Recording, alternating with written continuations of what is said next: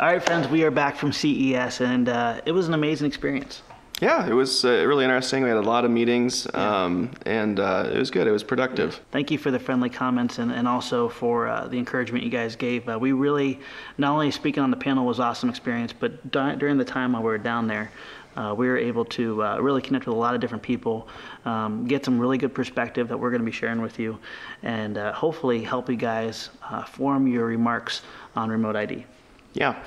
So a few videos ago, we kind of asked you guys to kind of withhold comment for now. There's a 60-day comment period from when the remote ID NPRM was released.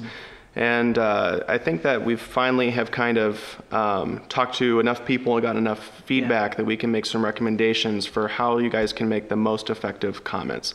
I realize it's really difficult to kind of stare at a blank text box and like come up with something that sounds meaningful, and we're right there with you guys, but we're kind of at the point where we're going to be forming our comment for FTCA, which will be a little bit different than your average kind of recreational pilot's comment, but we think that we have kind of put together a framework for your average recreational user that is going to be the most effective in kind of getting through to the FAA on what the issues are, what their proposed rulemaking, and what the recommendations would be so that the FAA can fulfill their mandate in a way that is the least burdensome possible to all of the hundreds of thousands, if not, millions of people out there flying every day. Yeah, and framework is a really good way to say it. One thing we want to encourage you guys to please do not do is copy and paste. We've seen other organizations saying we have this response here that we would like you guys to use and copy and paste this and put this up. Basically, that'll make your vote count as one, and all it does is just kind of bolster the organization that's asking to do it. We need to make sure that every single voice is heard individually with the specific facts on how they're going to be affected negatively. The FAA needs to know that, because one thing that we found out really quickly was we were terribly misrepresented when the rulemakers proposed this new rule. They have no clue what our core community fly. They have no clue how we build. They have no clue about what the aircraft are capable of. And it was really alarming when we were talking to different people. We're in the middle of CES, and they're looking around with all these drones that can go into mines and all these different, capabilities with sensors on sensors, Internet of Things. And they're like, well, why can't you guys do this? Well, it's because they don't know. So it's not, encouraging thing is it's not malicious, it's ignorance. And we need you guys to help educate them on exactly what we do, why we do it, and how this will negatively affect it in your own words. It has to be personal, but it cannot be emotional. Yeah, and one thing I'm going to interject too, there's really nobody to blame, but from what I got from talking with the FAA and different representatives at CES, their best understanding of a hobbyist as it stands is either a DJI user or a more traditional hobbyist, and it makes sense because they have been the most represented in some of these gatherings over the past couple months.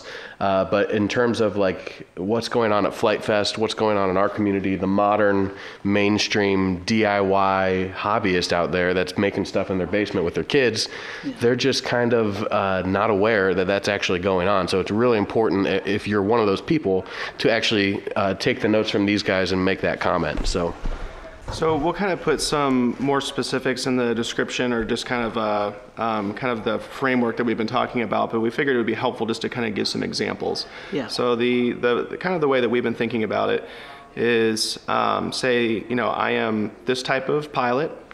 This is the type of aircraft I fly. And I think that even getting specific is helpful. So saying, I'm a hobbyist, I fly for fun.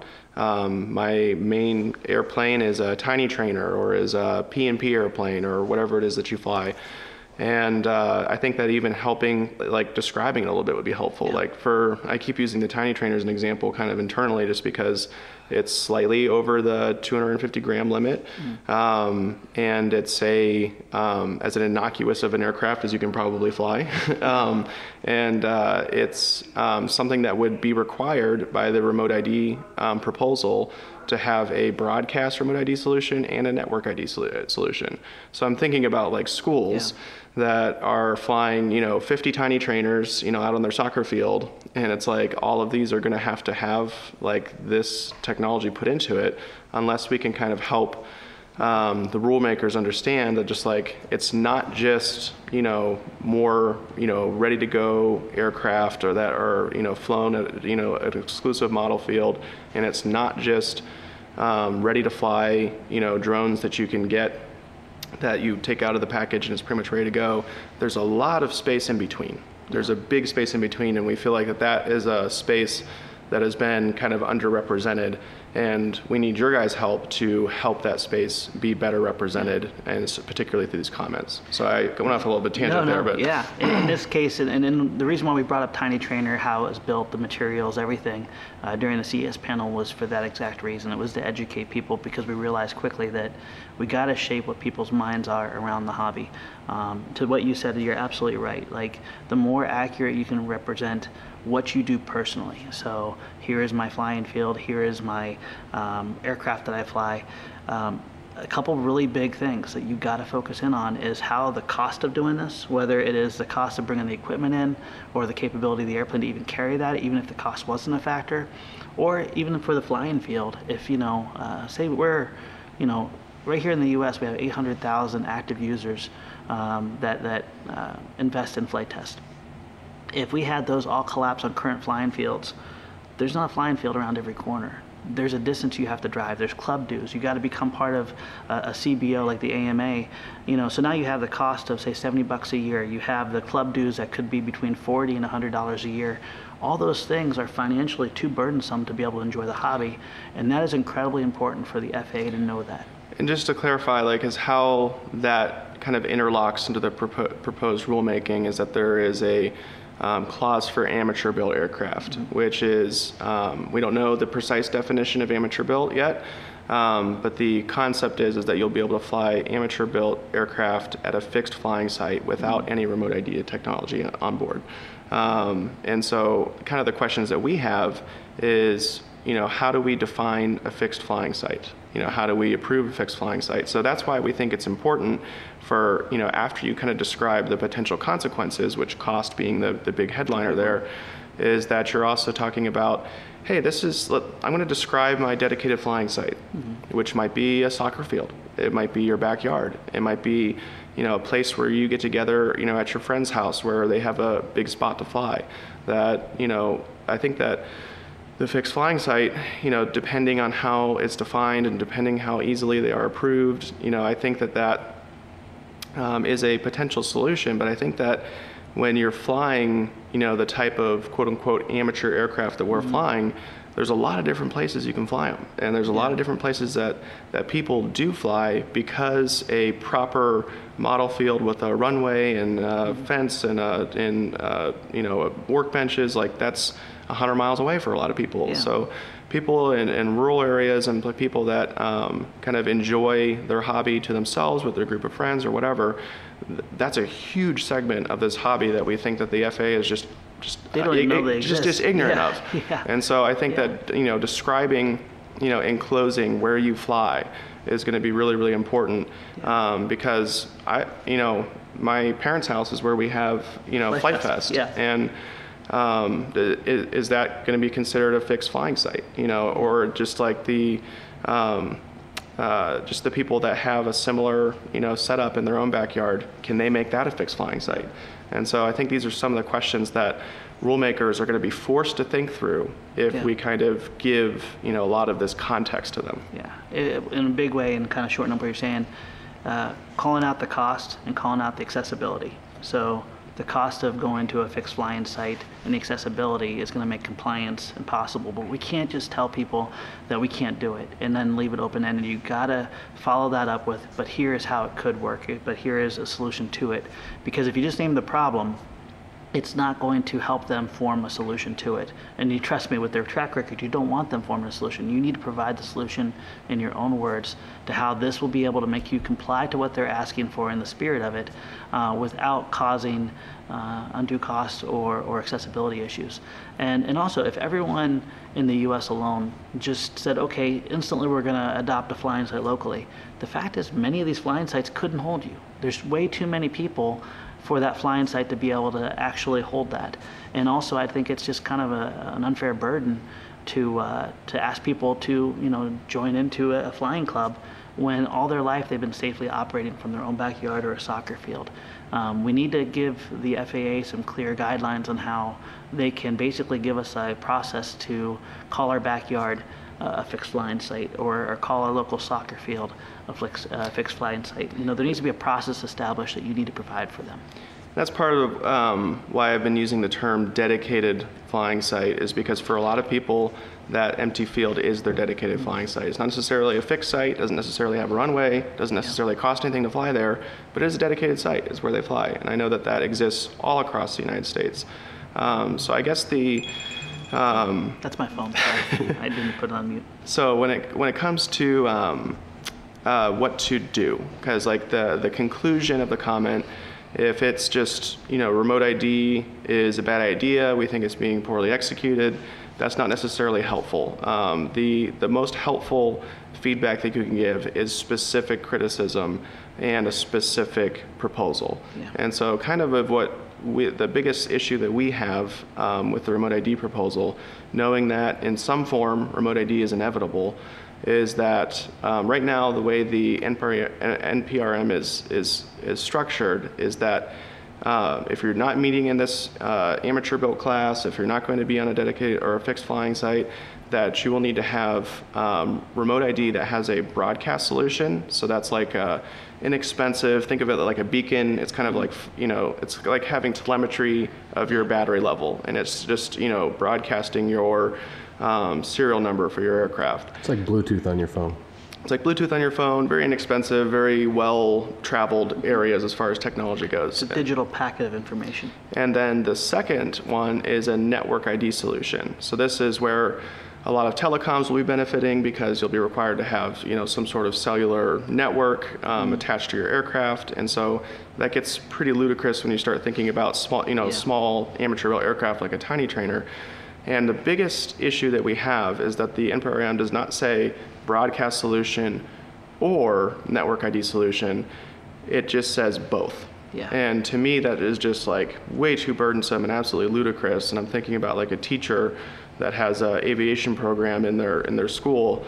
They're going to look at that and say, I got to do broadcast and I got to do network and I got to register, and like, this is just too much. I'm out. Yeah. And like, I think that is a huge consequence of going this way. So I think that is kind of where the FTCA is standing, is that like we want to see as many ORs as possible. Yeah. And I think that's really helpful for compliance, and you can say that in your comment, is that, listen, I want to be able to have like some telemetry thing installed on my airplane where it just kind of, you know, broadcasts locally, broadcasts my position, and that's going to be great for amateur aircraft. There's also like app solutions out there where you can mark on your app. It says, hey, I'm going to be flying in this area, I'm going to be here for 2 hours, and then that kind of gets you into the loop. Or if you're flying, you know, beyond line of sight and you want to do beyond line of sight operations, hey, I got to get hooked into network ID because I got to have a constant ping of where I'm going to be.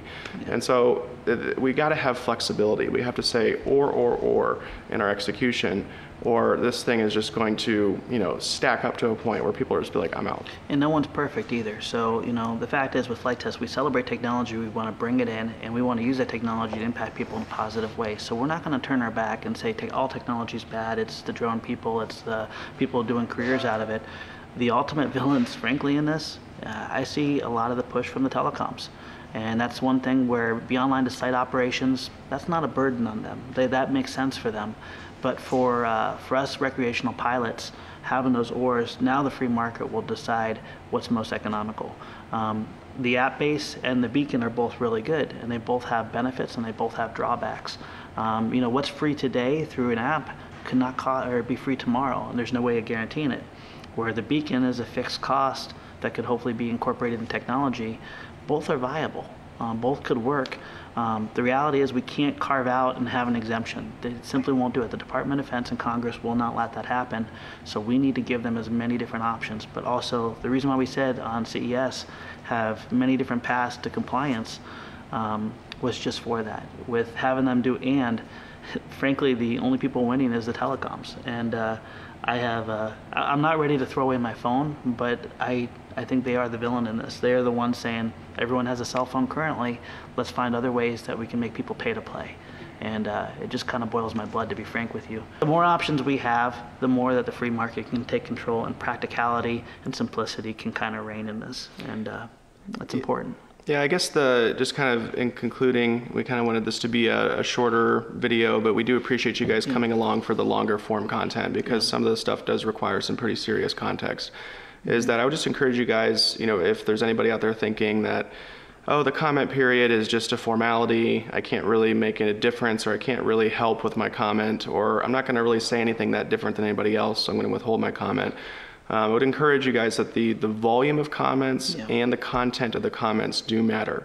And it matters from a rulemaking perspective, because if there's a critical mass of certain issues being raised, such as cost or feasibility or compliance, like response is required in the rulemaking. And so your comments actually are extremely impactful. So please, if you're feeling discouraged of just like, my thoughts don't matter, I promise you that they do. Yeah. So we'd encourage you guys to kind of look in the description. We've kind of laid out in a little bit more concise manner kind of our framework, but we would really encourage you. Right now there's about 6,000-ish comments at the time of recording this video. And I know that partially is that because a lot of people, including ourselves, have been, encouraging to withhold your comment until we can get the best possible response together. But to me, that just seems insanely low. Well, yeah, and we really need to pump those numbers up. I think you guys are just doing exactly what we asked you to do. Hold off on the comments until there's more context. So I think 6,000 right now, as long as it doesn't stay that way, that just means you guys are being awesome and really putting a lot of trust in, and all the people saying, wait, make a formed argument. There's one thing also I want to add. You can add a PDF as this, and really a picture's worth 1,000 words. When we were talking to different people, we were literally pulling out our cell phones and showing them pictures of families flying together. We were showing them pictures of our airplanes. We were also showing our background in general aviation, just to kind of like make that connection. The beautiful thing about this community is those pictures speak so much and so loudly. So if you guys are willing to share in PDF format, when you make your response in PDF, you can upload some pictures to give them context. So they're not only seeing your words, but they're also seeing literally what you're talking about and placing that and getting a better understanding, because I cannot stress enough how much that these people that are writing these proposed rules, they have no clue. Absolutely no clue. I heard that they're all in, closed window doors in their own little bubble, and to them, this is a total shock that it wasn't widely received positively. So we need to educate them and pretend that we're talking to someone that's never seen what we do ever before. And make your thoughts personal, but again, not emotional. You have to communicate the problem. You have to show them, accurately what that is, and then you got to propose a solution. If you don't have that ability to do so, that's not the best way to sit on it. One last thing I really want to focus on is we have an amazing STEM program. This, I think, is a huge asset for the flight test community, because we're not just using this as a hobby, as a recreational activity. We're using this to change people's lives in a way that Congress and the FAA can really wrap their heads around. So for all of you teachers out there, we really need your help in a big way to be part of this response period, but also get your superintendents involved. Get as high up the chain in the educational platform as you can to make these responses, because that comment then doesn't just represent one family, although that's amazing. It represents a school district. It represents a school that is benefiting and flourishing because of that program. And the stories we personally heard from that, I think will turn the hearts of anyone, but also no one wants to attack education. No one wants to stifle a child identifying a career path, especially when it goes into aviation. So, if you're watching this, I know we're going to be working with our STEM leaders to get that message out too. But if you're watching this and you are connected to the educational programs, that is incredibly important. Also, community-based outreach programs too. We have a lot of people doing community projects and stuff where they're bringing kids in off the streets, teaching them the joys of flight. Those things need to be communicated and celebrated, and they carry a tremendous amount of weight. All right, well, I want to thank you guys for watching, and please, leave here and leave a comment. And if you are part of a community of people anywhere online that you think that they might care about this, we would encourage you to share this video. The volume of comments really does matter, and your comment matters. So thank you. Thanks, guys. just one last note, check the description below. We'll kind of put an outline of all of this. I know that they covered a lot and they did a really good job, but just to kind of distill it so you guys know how to comment best, we'll put that all in the description to kind of give you guys an outline of how to structure your comment. So thanks again, guys. We'll see you in the next one.